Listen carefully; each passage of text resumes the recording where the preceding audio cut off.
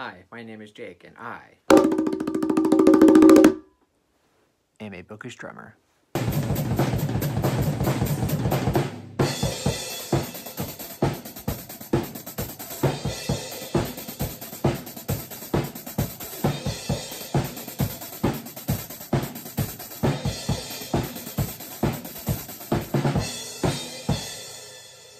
So for this video, I'm going to be ranking the short stories in Stephen King's short story collection, Just After Sunset.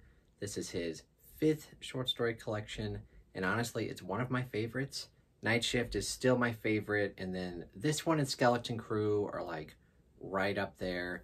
I think this one gets the slight edge over Skeleton Crew, even though Skeleton Crew has some obvious heavy hitters. This one is just really good throughout. There's not really any bad stories in here. There might be a couple of forgettable ones, but overall, this one has been one of my favorites for a long time.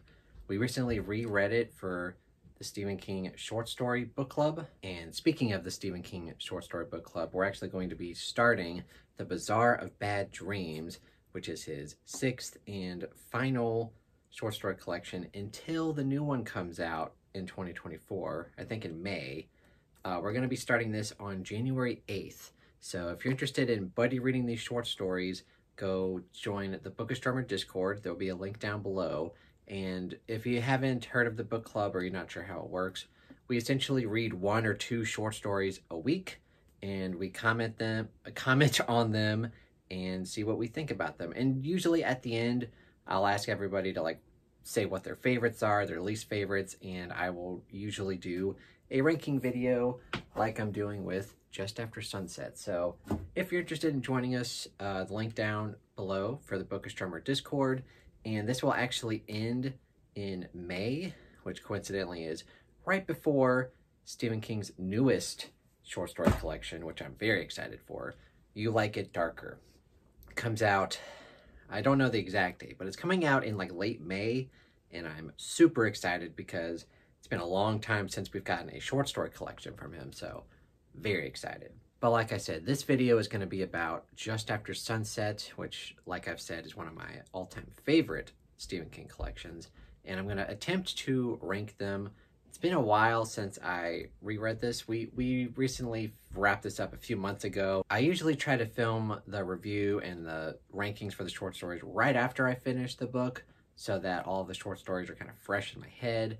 But it's been a few months, and I've been busy in my personal life and with work and all that other stuff, so you're getting it now. So it's going to be a little foggy, but I'm going to, try my best here. I do know, like, my top 3 is pretty set in stone, and you'll see why. But yeah, let's just go ahead and get started. So without further ado, let's go ahead and jump right into it.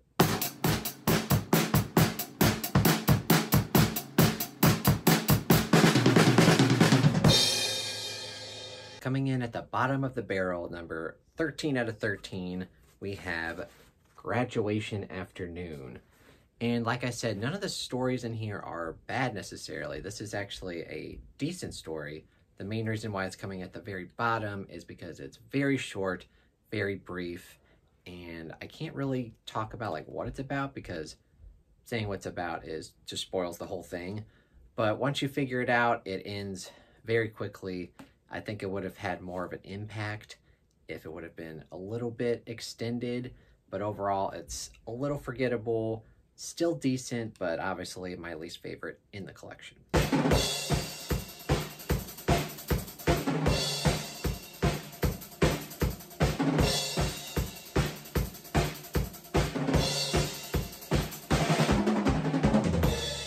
Coming in at number 12, we have Stationary Bike, which is kind of funny because when I first read this short story collection years ago, I remember this being one of my favorites. But this time around, it was not one of my favorites. I found it to be quite boring. The premise is still interesting. This guy goes to the doctor, he has high cholesterol, so the doctor's like, you need to eat better, you need to exercise. So he buys this stationary bike and puts it in his basement. And then, of course, it's Stephen King, so weird stuff starts happening. And it's got a cool premise, but kind of doesn't really go anywhere. I guess I was just misremembering or maybe confusing another short story, but this one was quite boring and quite long. And yeah, it's number 12 on the list.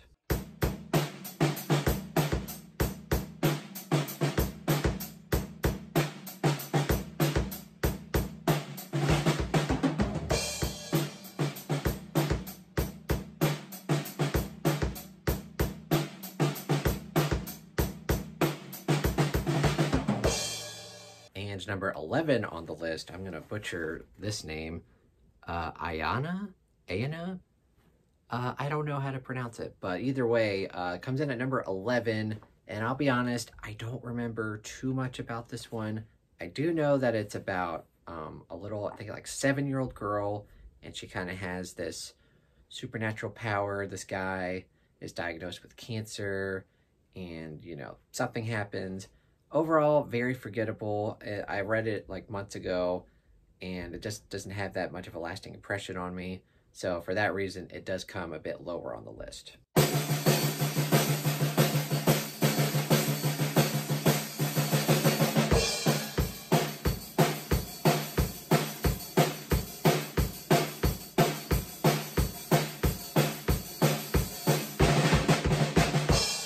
Now we're breaking into the top 10 list. Top 10 out of 13, but still pretty good. And basically the stories from this point on are like very good. Like these stories are all bangers. Coming in at number 10 on the list, The Things They Left Behind. And this story takes place in 2002, and we're following a person who's having survivor guilt after surviving 9/11. But some weird things start happening when items and belongings from his colleagues from the World Trade Center start appearing in his apartment, and he thinks he's going crazy, and it's a very interesting story, and I really liked it. And it just goes to show you that there's a lot of great stuff in here, because I really like this story, and it comes in at number 10 on the list.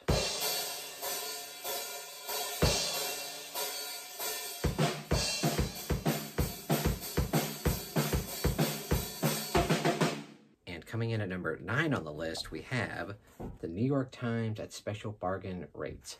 And this is a pretty creepy and really good story, because you have this woman who had recently just lost her husband in a plane crash a few days prior, but she starts to get phone calls from him, and presumably he's in some sort of afterlife. And where the story goes from there is pretty good. And yeah, but this one has a great premise, great execution, and overall, great story.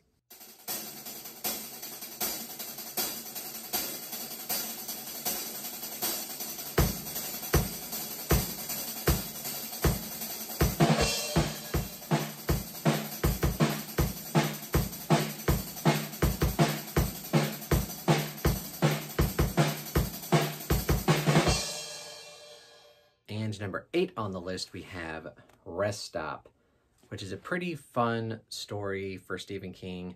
It's kind of his version of Dr. Jekyll and Mr. Hyde. You've got this author character who's a bit timid, and he goes to this, you know, rest stop, and all of a sudden he starts hearing this presumably husband and wife start to get into some sort of altercation, and then something happens, and it's just a really fun, goofy kind of story. I really liked it, and it comes in at number 8 on the list.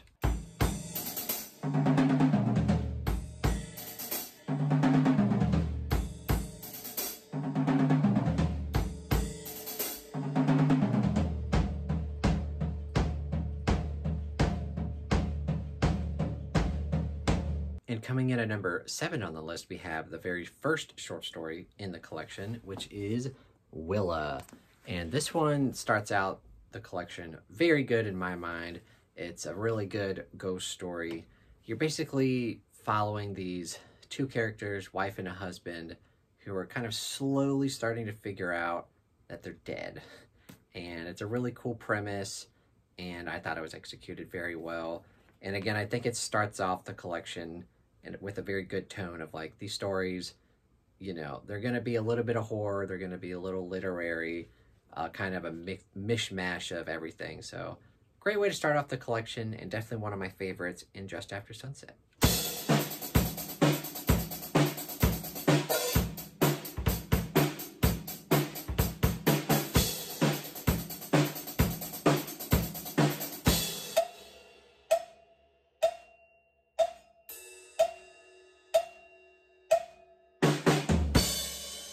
And coming in at number 6 on the list, we have Harvey's Dream, which I tend to like horror stories and just stories in general revolved around dreams, usually, and this is an excellent one.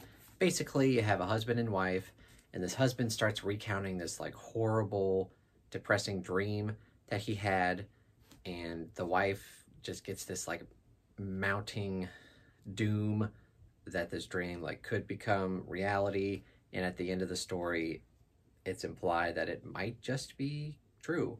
And yeah, it was very good, very gloom and doomy, and I really enjoyed it.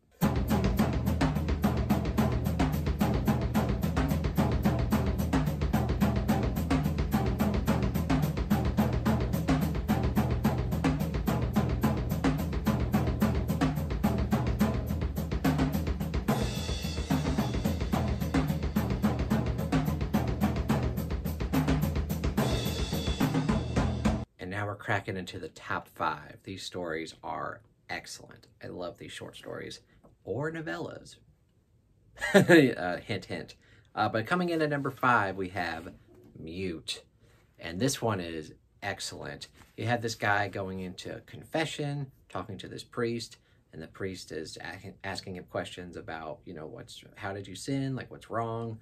And he starts to go into this story of him picking up this hitchhiker who is mute, and I really don't want to give too much away with this because it's really good. But yeah, it goes into some pretty dark places, and yeah, it has one of the better endings for Stephen King's short story. Overall, excellent, one of the best in the collection, but obviously there's 4 more that are even better.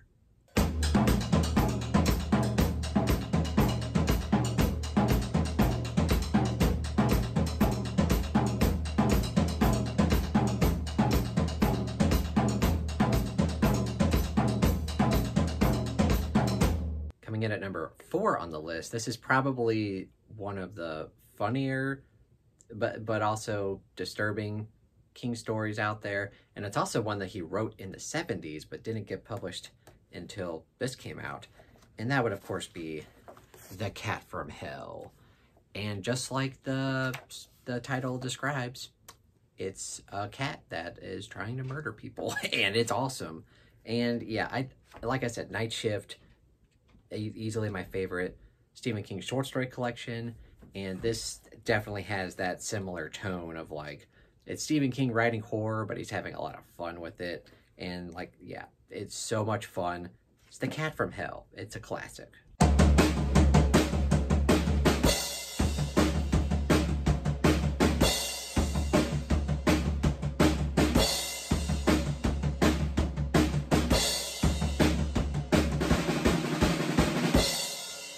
Alright, so now we're into the top 3, and if you've read this collection, you know that there are 3 Stephen King novellas, and I haven't talked about them yet until now, so that means my top 3 in this short story collection are actually novellas, which makes sense because since I've started this channel, I've said Stephen King is at his best writing novellas, and it's one of the main reasons why this is one of my favorite collections.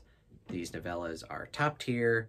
I love all 3 of them, and it's really hard to kind of put them in any order, so the order is kind of arbitrary, but for number 3, I'm going to go ahead and go with A Very Tight Place. And what is that very tight place? Well, it's a porta potty. This is easily one of Stephen King's more disturbing and disgusting stories. Essentially, you get these 2 guys who get into this altercation, and one of them pulls out a gun and basically tells him to get into porta potty and is basically locked in there and can't get out. And the whole novella, this 80-page story, is him trying to figure out a way to get out and exact revenge on this guy. It's excellent. It's a lot of fun.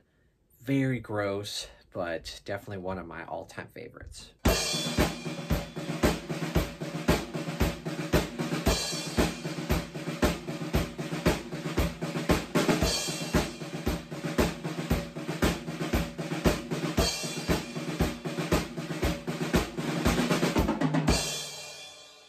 And coming in at number 2, we have a novella that's simply titled In. And if you have not read this one, I definitely recommend it. I'm not going to give too much away because the reveals are a lot of fun. But essentially, you follow kind of in an epistolary style this psychologist or psychiatrist and the patient who is suffering from major OCD and cannot function in life because of his OCD tendencies. And you start to get this reveal of this cosmic horror thing that's happening to him, and it's really good and very creepy. Easily one of Stephen King's best novellas to date.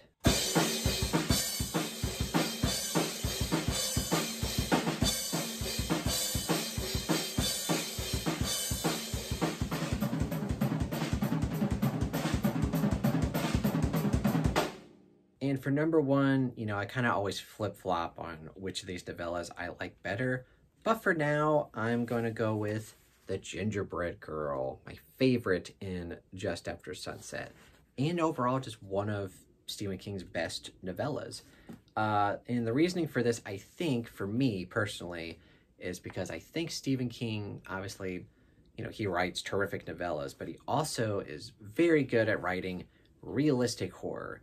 Obviously, he's well known for supernatural horror, you know, like It and The Stand and all that stuff, Pet Sematary.